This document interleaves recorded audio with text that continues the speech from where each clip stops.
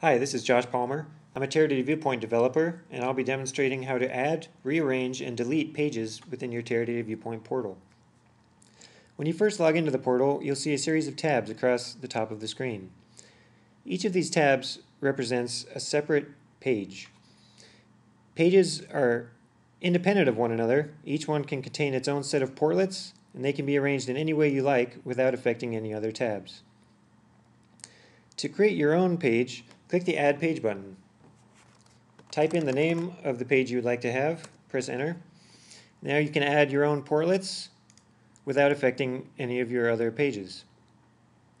To move a page, click the blue bar. You can drag it to any location. To remove the currently selected page, click the X button. For more information, visit the Teradata Developer Exchange.